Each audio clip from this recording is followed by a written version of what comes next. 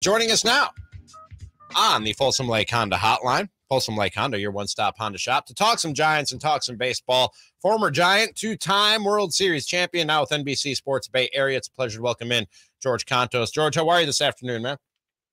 I'm great, fellas. How you guys doing? Doing well. Just before we get into some of the bigger picture baseball stuff, we head into the All-Star break. Just sort of a temperature check on how you feel about the Giants so far this season compared to the expectations you might have had for them coming into the year. Well, I think the expectations are a little bit better than how the season started, with them being 6-13 and now being, what are they, 49-41, I think, with the third wild card spot. So I think that with what they've overcome and how well they played from May up until about a week to 10 days ago, everyone should be very excited on what they've seen. And once they get healthy again, they have a real shot to maybe do some damage. Georgie, we go way back to our days at NBC Sports Bay Area. I was on the production side of things, so it's really cool to have you on and talk to you. I was just blown away yesterday by Logan Webb's shutout, his complete game shutout. Heading into the All-Star break, as a former player, how does that affect your vacation? Honestly, how does that affect your break? Because what he did yesterday completely changed the momentum. It really changed the feel of how this team is going into the break. Does that affect you as a player during the All-Star break? Logan has kind of come to be the guy that can make a stamp and really kind of get things onto the right foot. And going into a 3 or 4 day break, whatever they got coming up now, I think the next day is the 14th. The next game is the 14th. So they got 4 days off. I guarantee you that everyone is feeling very good about that 1-0 win. Nobody more so than Logan Webb. He's the guy who really prides himself on being able to go deep in games, eating innings. I remember talking to him last year in September, and he really wasn't thrilled that he wasn't going to hit that 200 inning mark. And knock on wood, he can stay healthy, because he'll blow right by that this year, with him leading the I think both leagues, just leading all of baseball in innings pitched by a starting pitcher. So that's something that's really important to him, and I'm glad that he has that mentality, because he's one of those guys that wants the ball, and he wants to take it as long as he still has pitches available. Logan Webb's a local guy here in Sacramento. He's from Rockland, went to Rockland High School. What impresses you most about Logan? I just like how much of a gamer he is. We spend a lot of time together where I stay in the city, and he kind of goes and has a beverage after his starts, and has got the whole Webb clan, his mom and dad, everyone's there. So I've really gotten to spend a lot of time with him, and he's just such a good guy off the field. Always got a smile on his face, but when it's time to walk in between the white lines, he really gets his game face on. He takes it seriously, and he's got that dog in him, and he's got that kind of that really good competitive instinct that you love to see. He reminds you of like a Matt Cain or a Madison Bumgarner taking the mound. So it's really great to watch him every fifth day go about his business. Talking with George Kontos of NBC Sports Bay Area here on Sactown Sports, a guy who I think the Giants and Giants fans are hoping have a few All-Star appearances, and that's the prospect Luis Matos, who you've gotten a taste of him at the major league level now this year. What do you see from this kid? And Sacramento residents are familiar with him, having played his AAA ball around here. What have you seen from this kid so far? Well, I've seen somebody who's got a really good approach at the plate to start off his major league career. I mean, the clip at which he was walking on and showing the discipline that not swinging at pitches out of the strike zone has been fantastic. I think he obviously plays a fantastic center field. He can hit he's going to be able to hit for average. He's got a good arm. I think the power will continue to develop. I think he's about a 4.5 tool player with the power that's going to come as he puts on some weight and gets more comfortable at the major league level. But the biggest thing for Luis Matos for me is just going to see how he bounces back once the league sees him a little bit of time, because there is that learning curve where you get called up and guys don't know you very well. And once they start to see you a little bit, that's when you have to start making the transition into kind of playing that cat and mouse game, understanding what the league's trying to do and understand how to get better and approach it that way. George, you came up with the Yankees and you made your debut with the Yankees. When you're a young kid like Luis Matos and you come into a clubhouse, how big of a deal it is to have a good clubhouse atmosphere when you're called up, when you're a rookie, to figure things out?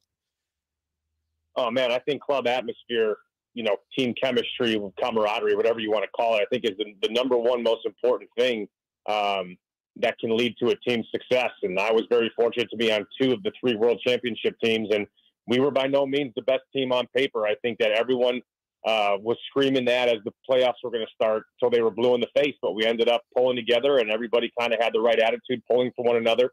And that's a really, really big, important thing. You know, when I came up, which was in 2011, it's a lot different back then than it was and than it is now. You know, he comes into a clubhouse that is just a little bit different, that kind of old school way of baseball that you and I have talked about plenty of times, FP.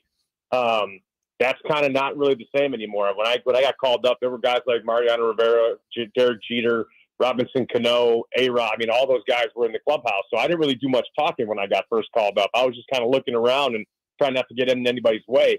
And the game's a little bit different now with the kind of old-fashionedness being kind of phased out a little bit.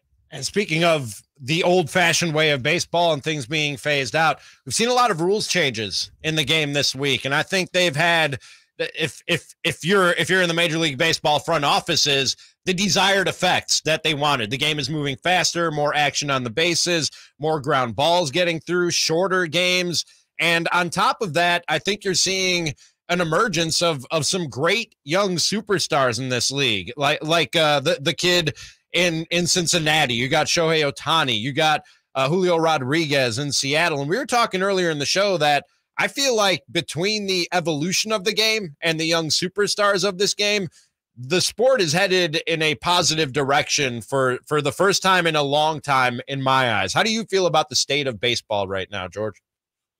You know, I think the state of baseball is definitely better this year than I think it has been. The pace of play was obviously something that for a long time was a big deal. But a lot of these rules that were implemented were in there to get some of the things that used to be done, the steals, the hit and runs, the small ball effect of baseball had been lost because of launch angle and how, you know, quote unquote sexy it was for balls to be leaving the ballpark. And you know, you saw strikeouts increase year over year for a decade, along with home runs increasing year over year for a decade, but then batting average was going down in that same span. So they found for a few years that people love to see the long ball, but then they got carried away. So they're trying to bring a little bit of that small ball and people actually running the bases again, playing good defense and having more range of motion with the banning of the shift. I still think the little league rule of a guy on second base in extra innings is horrible. It's the one that I'm really not a big fan of.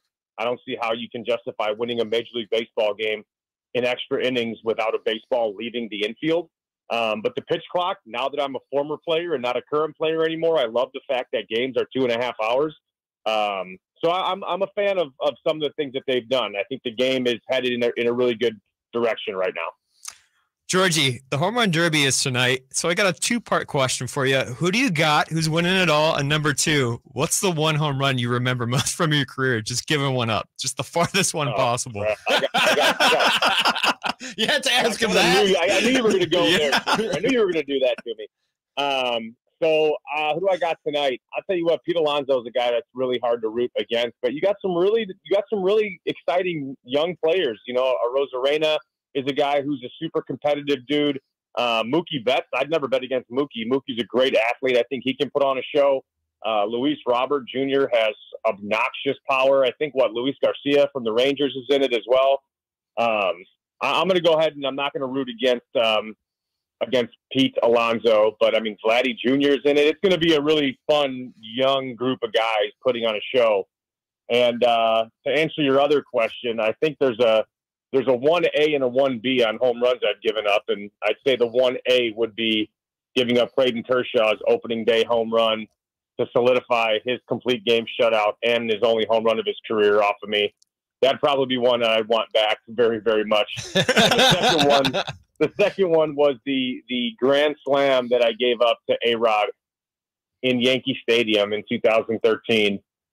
I have watched the replay an ungodly amount of times. I'm still living and dying with the fact that it was not a bad pitch. It was 2 balls off the plate, down and away, and he went out and flicked the grand slam out to right field and tied, I think, Mickey Mantle for the most grand slams of all time. Wow. On that play. Those are the ones that hurt, right? When you make the right pitch and you hit your spot and the guy still just outdoes you and puts it over the fence. I'll tell you what, he hit a home run. So I mean, it should have been a better pitch to that effect. But I think it was a 2-1 count. He was sitting fastball. He was sitting fastball away, and Yankee Stadium just has a short porch to right field where the ball travels, and he got it like second or third row. That's George Kontos, former Giant, two-time World Series champion. Catch him now talking Giants on NBC Sports Bay Area, and our guest for the last few minutes. George, really appreciate the time and the insight. Thanks a lot. Hey, George. Yeah, my pleasure. I got one thing for you. I just want to let you know I love you, but I have to knock you down a little bit. Got to knock you down a notch. I texted Reese Hoskins first over you to come on, and he didn't get back to me, but we appreciate you having on. Yeah, thanks for coming on. Next time I'll ghost you, and you'll never have me out again. George, thanks for the time, man. All right, guys, have a good one. There's George Kontos on the Folsom Lake Honda hotline. Folsom Lake Honda, your one-stop Honda shop. You don't tell a guy that. You don't tell him he was plan B as a guest. That's not. Hey, nice. I know Georgie very well, okay? I came up with him, actually. His first ever on-air show as an analyst when he was at You were NBC his Sports. producer? I was his associate producer. Oh, nice. So, yeah. So, I was helping him out a little bit, and we've had a great friendship since. So, Nice. we hang out a lot, and it was a really cool moment just having him on and talking a little baseball with him. Love talking a little baseball. Yeah. Seems like a